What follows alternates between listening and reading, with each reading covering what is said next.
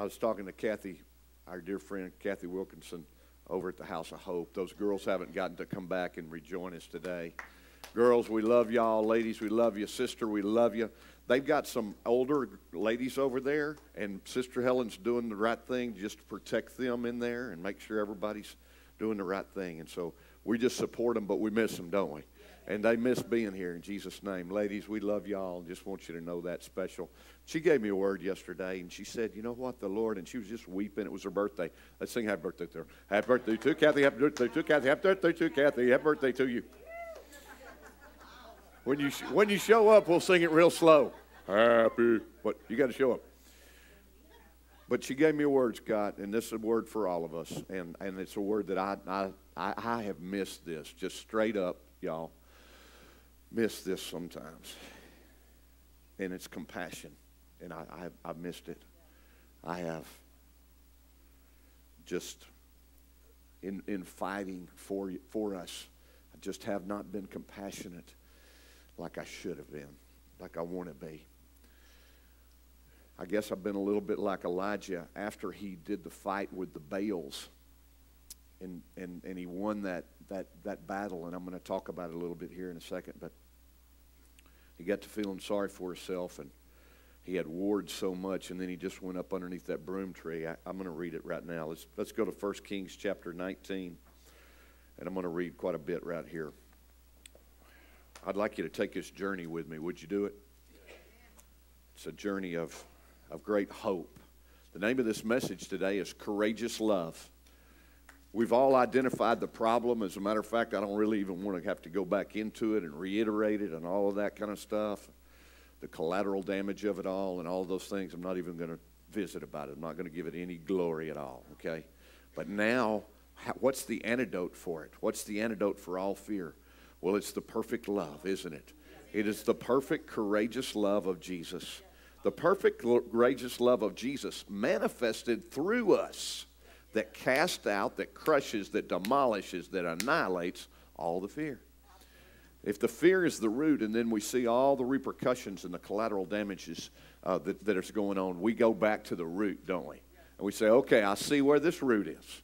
And this root can't have me, and we're gonna take it out right now in Jesus' name. I'm so proud of the guys that are at Redemption Ranch. For those of y'all that don't know, hallelujah. Redemption Ranch is a newly forming discipleship home over in Gilmer, and these guys are serious about Jesus. And God is working out some things. I'm just so proud of them. We had about 20 guys last Thursday night going deep through this journey. If you're a man and you want to be here next Thursday night at 5:30, I invite you to join the team. It'll be a perfect time to join. 1 Kings chapter 19, verse 1 through 18 is what I'm going to read, but I want to just have a little bit of a precursor here. 2 Timothy chapter 3, verse 1 through 5, and you know this scripture. It says, people will be lovers of themselves, and I'm paraphrasing. They'll be selfish and immoral, unforgiving and rash, and lovers of pleasure, rather than lovers of God, holding to a form of godliness while denying its power. Have nothing to do with such people. So these are people that are double-minded. They have a form of godliness. There's some measure of godliness in them, but they have no power in it. It's like it's religion, but I don't operate from the Holy Spirit, from the empowerment of the presence of God. Do you see the difference? Maybe you're like me. I've been there. I've been a guy that knew all the answers I knew about God and all of those kind of things, but I had no power within me to operate. And I didn't want it, and I didn't know how. Well, I want to hand you the power today in Jesus' name. I don't want to hand it to you. I pray that you get it right from the Holy Ghost and right in Jesus' name. And if we operate, I've seen what's going on in people right here. And as I've examined it and prayed about it, the people that are operating in religion, they're living powerless lives. But the people that are operating in the Spirit, they are overcoming these things. They're not allowing these things to penetrate them. They're seeing through it. They're seeing in the Spirit. They're recognizing the revelation of the anti-Jesus spirits and everywhere that they're coming from. And they're not letting it have power over them. So if we can begin to say, where in myself am I allowing any fiery dart to penetrate me? And where am I going to put my shield of faith? And it's going to say courageous love right there. Boom. and it's going to knock all of those things down in Jesus' name. Any dart that's starting to come and penetrate your home and your heart in Jesus' name, let the courageous love crush it right now in Jesus' name. Let it be blocked down and knocked down right now in Jesus' name. Because you know what? You've got the power. We've got the power, and it's time to operate in it in Jesus' name. All right, let's go over here to 1 Kings chapter 19, verse 1 through 18, because you're going to see in this message today called Courageous Love, you're going to see two really clear times that people operate in the courageous love, in the power, in the Holy Spirit, and times that they go to the flesh.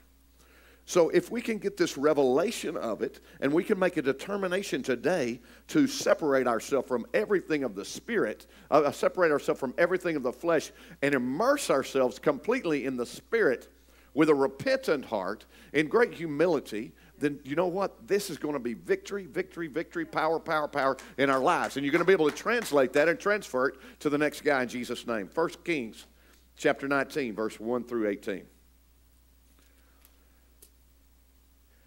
Now, this is right after Elijah had whipped up on the Asherahs and the Baal prophets. These are like the social media gurus of our day. These are like the scientific people that are like, there is no God, the atheist and these kind of people, all right? This is the tech giants that are all about information and everything from the tree of knowledge of good and evil, everything that has to do with that tree. These are these people. And Elijah killed them all. Well, Ahab was the king, but behind the king was Jezebel. Jezebel was really running the show over there in Israel at this time, okay? And Elijah had no problem confronting Ahab. Boom, Ahab, you don't scare me. But as soon as Jezebel came out, okay, he began to run. He got scared of her. This is the first thing we're going to look at. And then last week we began to see how the Jezebel spirit is behind everything that's going on in America right now. The Jezebel spirit is the one that's all about intimidation and fear. And if you're receiving it, if any of your family or anybody is receiving that, let's gently and courageously just say, come on, y'all. Let's begin to operate in the Spirit to overcome these things in Jesus' name and to not receive them. And I want to just compassionately agree. You know what? I wrote this word called partners at the top of my thing here because I consider us partners, y'all. Like in the foxhole together and rising up here to courageously love people together in Jesus' name. And I want to stand there with you and help you when you need help. And I need some help a lot, y'all. And I need y'all to help me get out of that foxhole sometimes and run into that battle in Jesus' name so we can do it together. So it's a partnership. I'm no different, man. I'm going through this thing with you in Jesus' name. I just want to be as transparent and as vulnerable and as courageously loving for real as I can possibly be, y'all. Okay? So in verse 1 of chapter 19, it says, Now Ahab told Jezebel, and you know, he like tiptoed into the bedroom like this. Jezebel, Elijah killed all your prophets. He told Jezebel all that Elijah had done and how he had killed the prophets of Baal with a sword. Then Jezebel, boy, she got riled up right now. Then Jezebel, notice that she didn't know that had happened. That shows you how that she ain't supernatural, by the way, okay? He had to go tell her. Then Jezebel sent a messenger to Elijah saying, So may the God, small g, do to me and even more if by this time tomorrow I don't make your life like the life of one of them. In other words, she's just throwing out these words of intimidation in an attempt to make him fearful. And Elijah was afraid. And he arose and he ran for his life. And he came to Beersheba, which belongs to Judah, and he left his servant there. But he himself traveled farther into the wilderness, and he sat down under a juniper tree. Sometimes they call those broom trees. You know why they call those broom trees? This is completely nothing to do with the message, but you know why they call a juniper tree a broom tree? Well, cut off a limb and don't see if it don't make a broom for you. You don't need a broom. You got a juniper tree. You just sweep out your house with the juniper tree. He himself traveled a day's journey into the wilderness, and he came and sat down under a broom tree, a juniper tree, and he asked God that he might die. Oh, man, he was by himself, wasn't he? He was alone. This is a huge part of the equation. How many of you have gotten depressed when you were alone? could be right there. For years, I stayed in that place right there of aloneness, not willing to share my real pain with anybody unless I was just drunk and it was a meaningless time. Right now, in Jesus' name, we ask for a supernatural visitation of the Holy Ghost, that there would be no aloneness, that we would come together, that we would understand your Spirit, and that you would take us over courageously, Lord, in Jesus' name. And we wouldn't put ourselves in this isolated place like Elijah did. See, instead of running into the wilderness, he could have gone and got his buddies. He could have gone and got some other people, some other Israelite people that were faithful. But he ran, and he said he wanted to die. It's enough now, Lord. I've done enough. Take my life. I'm no better than my father's. And he laid down and he slept under the juniper tree. And behold, an angel touched him. Lord God, this is my prayer today, that the angel will touch us. Lord, we need the angel to touch us. We don't need just me to talk, Lord. Forgive me for talking too much. Let you speak, Lord, in Jesus' name. And the angel said, come on, get up and eat.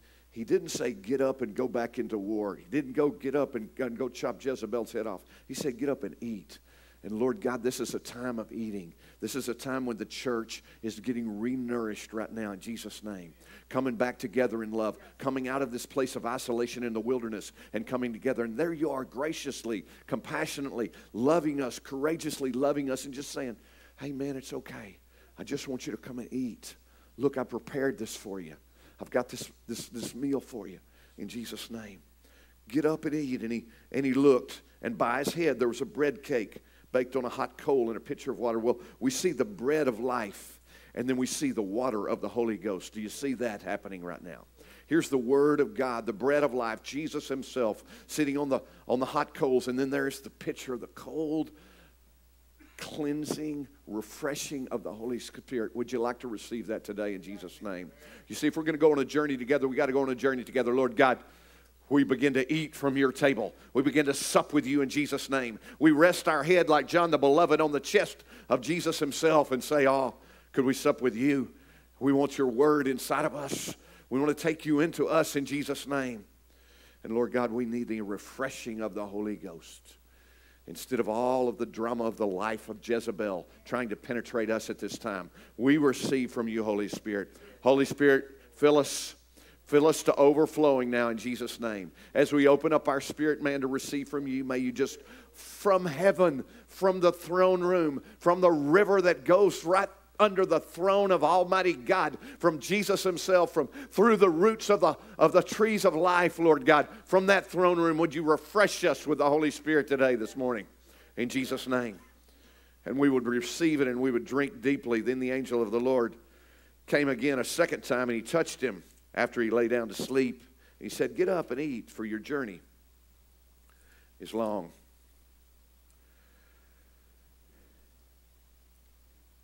So he got up and he ate and he drank. With the strength of that food, he traveled for 40 days and 40 nights into Horeb. Lord God, yes, we've got some traveling to do.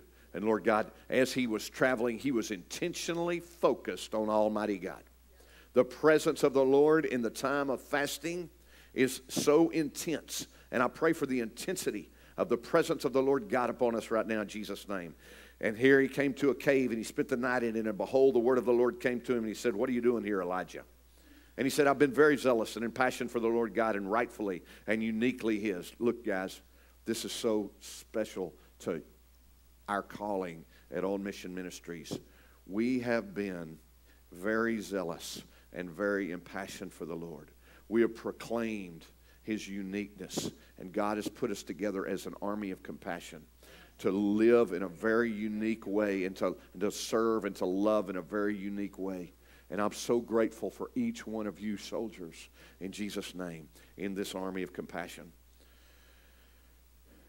For his sons, the sons of Israel, this would be the church, have abandoned and broken your covenant and torn down your altars and killed your prophets with the sword, and only I am left, and they seek to take my life. So he said, the angel said, go out and stand on the mountain before the Lord. And behold, the Lord was passing by, and a great and powerful wind was tearing out the mountains and breaking the rocks into pieces before the Lord. But the Lord was not in the wind. And after the wind, there was an earthquake. It began to shake the earth, but the Lord was not in the earthquake. And after the earthquake, there was a fire, but the Lord wasn't in the fire. And after the fire, there was a sound, a gentle blowing, a whisper. And Elijah heard the sound, and he wrapped his face in his mantle, in his cloak. And I began to think about this as I meditated on it, how many times we've had to wrap our faces in those masks. And as we do, I pray that we hear the whisper of the Lord God, and that it would become a mantle of covering everything that we do under his blood in Jesus' name. And it would make our ears attuned to his voice and our eyes focused upon him in whatever journey through whatever wilderness that we will take, as opposed to focused on the flesh and the world, as opposed to focusing in any kind of judgmental way against anyone. Please, I repent of any of that in Jesus' name. And that we come in great grace together in Jesus' name. And when Elijah heard the whisper, he wrapped his face in his mantle, and he went out and he stood at the entrance of the cave, and behold, a voice said, "What are you doing here?" And Elijah said, "I've been very zealous, and and many have abandoned me." And I'm paraphrasing, and we get down to verse 17, and it shall come that there was anointing upon different kings. In verse 18, yet I will leave 7,000 survivors in Israel, and all the knees that haven't bowed down to Baal, and every mouth that has not kissed him. 7,000 compared to the number of Israelite people at this time was a very, very, very small minority. And this begins to tell you about the remnant of people that are really after the Lord Jesus and seeking after the Lord God and refusing in every part of our life to bow our knee to any Baal in our life, to any Baal that we receive in Jesus' name.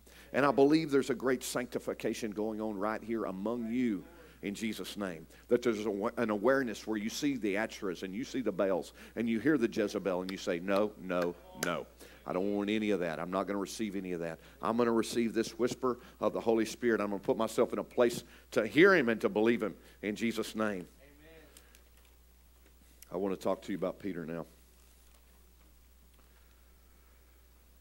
Revelation 12:11 says this, and many of you are coming into this place, and we know the first part of it, but see, the second part of it, I believe, is even the more powerful part. It says we overcome, and this was the fight that John was seeing in the book of Revelation. He's seeing the saints fighting against the great dragon, which was Lucifer himself. And Jesus is there telling him what he's seeing, and then John is getting this vision as Jesus is narrating this. And he's telling him, and it's more than telling him, he's seeing the real fight going on. And as he's seeing this, he's writing it down, and he says, they overcame them in this fight by the blood of Jesus himself, by the sanctified, crucified blood of Jesus, and by their testimony, by what they said, as Glenn and Frank and Terry testified today, as Butch testified today, as Gary, Don, and Preston prayed, and we had a testimony in music, and you've testified to your friends in Jesus' name. We overcome them by the word of our testimony, the blood of the Lamb. And here's the thing that we don't get most of the time. And they did not love their life unto death. Now, this is the hard part, y'all, especially in a culture where we have kind of a Christianity that it does not demand very much from us. It doesn't make us into martyrs. I've heard Gary Don talk about becoming a martyr, and Jeremy talk about becoming a martyr and being willing to die at any cost for the gospel in Jesus' name. That's what this is about, and this is how we overcome. I've seen Preston fighting down there in Seg with those guys, and he don't care if he gets shanked down there because he's not loving his life unto death in Jesus' name. And that's where we are, and that's what God is demanding of us. And you know what? There's a remnant, fewer and fewer that are ready to do it. But you're in there, man. You're in there getting it done in Jesus' name and loving this way. I want us to go and look at Peter's life. How many of you would recognize in your life that your life has looked like Judge Roy Scream over at Six Flags? The Titan. The mini mine train.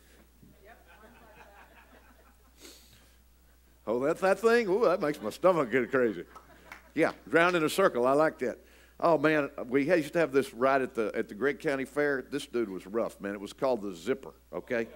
That thing, first of all, I had to loan them some baling wire to put it together in the first place before I got over there. But it would flip you all the way over, and then each car would go like this as the whole thing was flipping over. That was a rough deal right there. How many of your life has looked like the zipper? Okay, mine too. All right. So now, before I chunk a rock at you and you chunk a rock at me, let's look at another dude in the Bible, and we're just gonna fly through this right here. But then at the end of it, God is going to take us out. He's going to get us off the ride. How about that? Would you like to get off the zipper? Finally, Carmack, my brain kicked in. And then one time I went to the Gregg County Fair and I said, I ain't getting on it no more, okay? I've left enough of my vomit on that dadgum zipper over there. I ain't going to do it again. Oh, you a chicken, Al? Yep. Count me in. That's right, okay? No, I ain't a chicken. I got a little wisdom in me, all right? So we're going to talk about Peter, and I'm just going to run right through this thing. And we're not chunking a rock at Peter either, but we're thanking God for his journey so that as we see his journey, his roller coaster journey, we're not going to pick it apart. We're going to see the whole thing right now. We're going to say, you know what? Okay, I'm going to see my life, the emotional journey and the pain I've gone through, and I'm receiving. You remember us talking about our wicks last week? If we keep our wicks in the Holy Spirit, this is the end of the roller coaster, okay? But if we keep our wicks in the drama of our lives and other people around us and receiving all of that stuff, we're going to be on the zipper the rest of our life, okay? But I'm praying we can get off today, every one of us, in Jesus' name. So let's look at Peter. And I'm going to, if you're taking notes, I've just made some scripture references, but I'm just going to tell the story. I'm going to read a couple of these scriptures, but most of them, I'm just going to tell the story as we go. So we see Peter. Peter was one of the very first disciples that Jesus chose. He picked him out, and they teamed up, and he said, okay, I'm going to make you a fisher of men. How about you guys? You want to be a fisher of men? Want to be a fisher of women? Want to be a fisher of kiddos, fisher of youth in Jesus' name? You are. You are a fisher of man in Jesus' name. One of the first things that we see is Jesus, when he began to heal, one of the very first people that he healed out of Matthew chapter 8, verse 14 through 17, was Peter's mother-in-law. He went to her house and he healed her. Okay, so guess what? Peter's pretty happy, right? All right. Then he gets this great commissioning out of Matthew chapter 10, verse 1 through 8. And this is where Jesus calls all the apostles together, and he gives them that great command. I want you to go and declare that the kingdom of God is at hand. And when you go, don't take any money with you. Don't try to impress people. Don't go to a bunch of lost people. I want you to go to talk to the Israelite people. I want you to teach the Israelite people about me. He gave them a very specific direction. He said to heal the sick, cleanse the lepers, cast out the demons. Freely you have, freely you can give it away.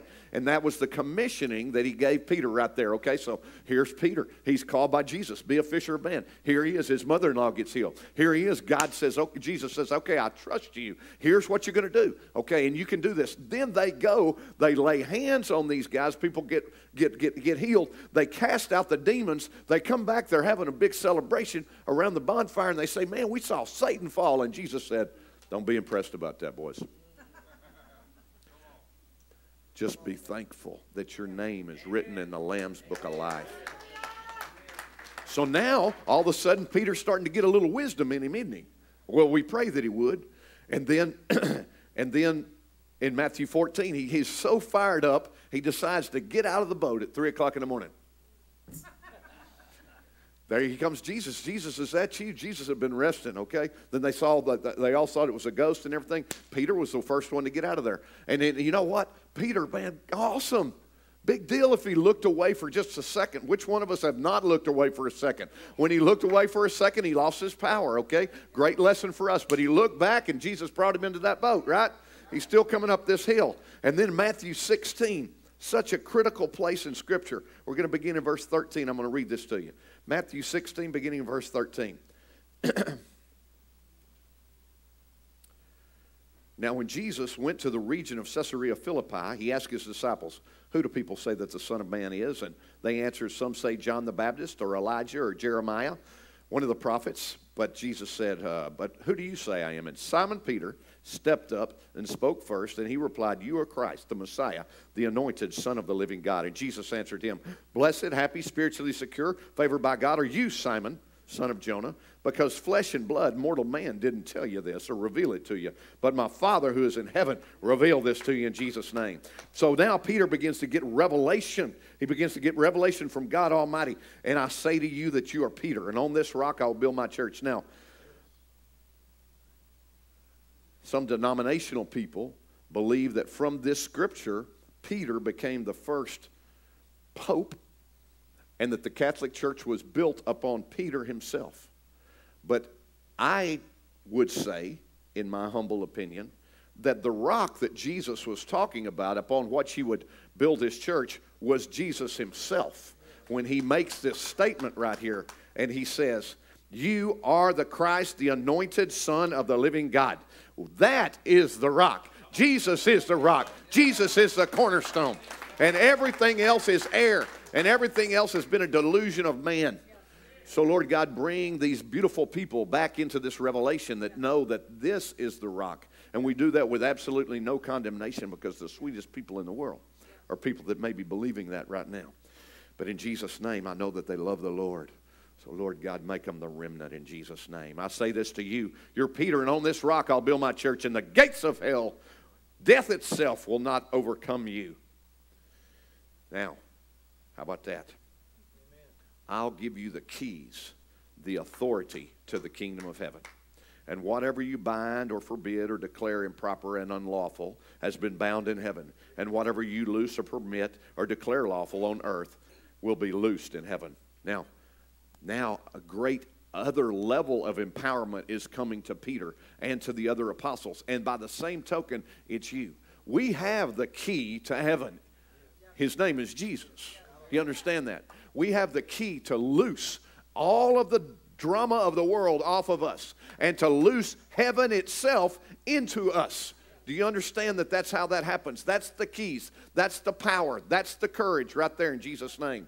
Okay, so Peter's getting all this kind of stuff. In Matthew 17, 25 through 27, we see that Jesus has to pay the taxes, and Peter doesn't know where to get the money from. Well, Jesus says, well, the only logical thing for you to do when you need this money is to go fishing. Not too logical. But by the power and the unbelievable supernatural presence of Jesus, he said, fish right over there. Boom, the special fish that had just eaten a coin that came out to exactly how much they owed for the taxes, he caught that fish, all right? Yeah. So you see what happened is with Peter right here, he's getting him some momentum, isn't he? All right. Then somebody makes him mad in chapter 18, Matthew chapter 18, and I can see him there. Chapter 18, 21 through 25. Somebody makes him mad or something. He says, Jesus, how many times do I have to forgive these people? Okay. Jesus says 70 times 7. So here we see Peter's roller coaster going right now. He looked out. He looked over there at the world, and he started sinking. Now he's worried about forgiving people. Okay. Then in Matthew 26, 36 through 46, he says, okay, you 8 disciples, y'all stay here, but you other 3, I want you, Peter, James, and John, I want you to go with me a little bit further. Okay. Goes with him a little bit further. Guess what happens? They fall asleep on him. Just shortly thereafter, the guards and the Roman centurions come to arrest him, and Peter just wakes up from his groggy nap, and he gets mad in the flesh. And what's he do? Dustin takes out his sword, steals the sword from Malchus, and cuts Malchus' ear off. Here we go. Do you see what I'm talking about? It gets a little bit darker here. Just a few passages later in Matthew 26, beginning in verse 69, he says, Jesus talking to him, he says, man, you're fixing to deny me. No way, I'll never deny you.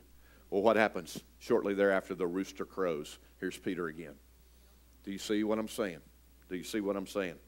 Okay, here's the crucifixion. Jesus on the cross. There's his mom. There's John. There's the ladies. Where's Peter? He's gone. Way down there. Running away. Running away. What do we find happening to him now in John chapter 20? Okay. John chapter 20, beginning in verse 2, we see that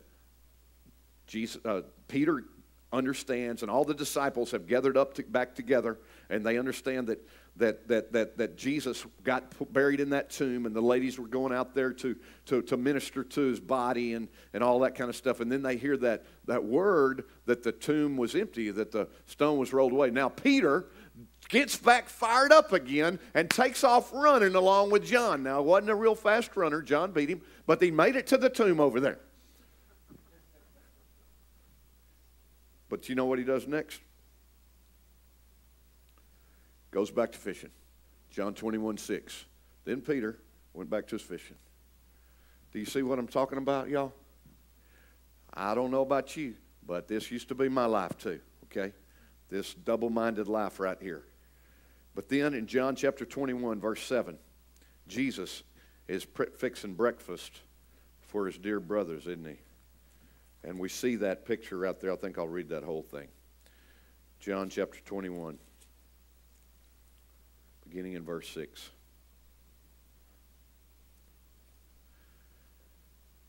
And he said to them, cast the net on the right side of the boat, you'll find some. So they cast the net there, and they were able to haul it. They were not able to haul it in because of the great catch of fish. And then the disciple John, whom Jesus loved, esteemed, said to Peter, it's the Lord. So Simon Peter heard that it was the Lord, and he put on his outer tunic, and he threw himself into the sea, and he swam ashore. But the other disciples came in a small boat. They were not far from the shore, about 100 yards away, dragging the net full of fish. So when they got out on the beach, they saw the charcoal fire set up and fish on it cooking, and bread. And Jesus said to them, bring some of the fish you've caught. And Simon Peter went aboard and hauled the net full of large fish, 153. And the net didn't tear. And Jesus said to them, come, I have breakfast. And none of the disciples dared to ask him who you are. They all knew without any doubt that it was the Lord. Jesus came and took the bread, and he gave it to them. Likewise, the fish. This was now the third time that Jesus had appeared just to the disciples after he had risen. Verse 15. So when they had finished breakfast, Jesus said to Simon Peter, Simon, now he's talking to Peter, okay? Lord Jesus, would you talk to us right now? If we're going to take this journey and we're going to get off of the roller coaster with Peter, it's going to happen right now. You see, what broke Peter is right here in these words. From this point on, we never see any indecision in his life.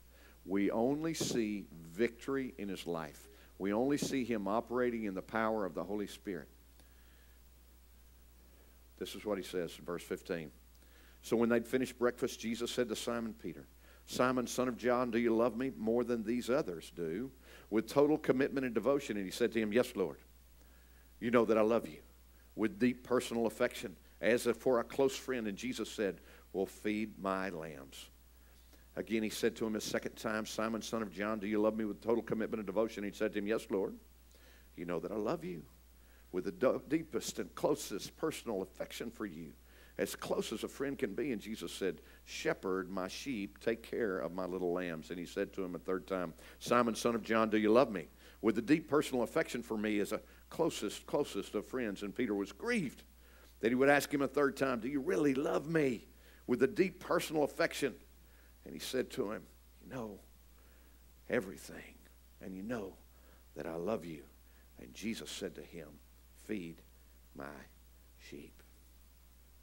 At this point in his life, y'all, nothing ever changed. After this, he got it. What's it going to take for us to get it? For us to take our eyes off of the world. For us to take our doubts off of the people around us. For us to believe wholeheartedly in Christ Jesus. For us not to go back to our fishing, but come right to becoming the fishers of men that God is calling us to be, and the lovers of people all around us that he's calling us to be. What's it going to take for us to move into that place? I believe that the courageous love is in you today, and that you're here to drink deep from this well and to receive him in Jesus' name. And to take his presence into each one of us and to love courageously. See, love can't come out of us unless it goes into us. Yesterday at the Shade Tree, I began to talk to the people about why they were having trouble being loving. And it's because they never saw that genuine love. Many never saw the genuine love from parents or people that were supposed to love them, or siblings or other people in their family. And so because they couldn't receive that, they couldn't give it away. And we have trouble sometimes just taking it straight from Almighty God, but I believe you can do it today in Jesus' name. Beyond your circumstances. When I was about 32 years old, 33 or something like that, 32 I guess, I had a home in Dallas in Flower Mound area, and a big house and acreage, and then beside my house I had my office. It was a 2-story office with a garage underneath, and one day I'd parked my car in there, and my car overheated, and about 3 o'clock in the morning my whole office and my garage got set on fire. So the thing is going up in flames, right? And some of my guys live pretty close, and they're over there helping put the fire out before the fire department gets there. And I get a hold of my kids, and we go to kind of to the end of the driveway where I know it's safe. And I'm standing there with my kids, and Hunter is like 6, and Ashley's about 10 probably. And they're looking up at me with these eyes of, what are we going to do, Dad? These eyes of fear, these eyes of, I'm lost, and they're crying, and we're losing our house, and all this uncertainty and things, and they're looking up at me in this way, like I guess they had never looked at me before, as I've been meditating on this week, and looking for me to give them an answer to bring peace and love and security into their life, so that they would know we're going to be okay in Jesus' name. And I did. I just looked down, and I began to hug them, and we cried together, and I held them, and we talked about some things like missionary trips that we'd taken in Mexico, and some of the little girls and the boys that didn't even have houses over there. And I just held them for a minute, and then they knew everything was going to be okay. I was not a good dad, y'all. But in that moment, I began to realize how we should look at our Father, how we should look at our Daddy in heaven. We should look at him like Ashley and Hunter looked at me that day, with knowing that we can have complete security in Almighty God, our Father. It doesn't come from the world. It doesn't come from earth. It comes from our Abba, our Daddy, that way in Jesus' name, because he's courageously loving us. And if we'll receive that courageous love, we'll be able to pour it out on the next generation. Let's all stand together right now in Jesus' name.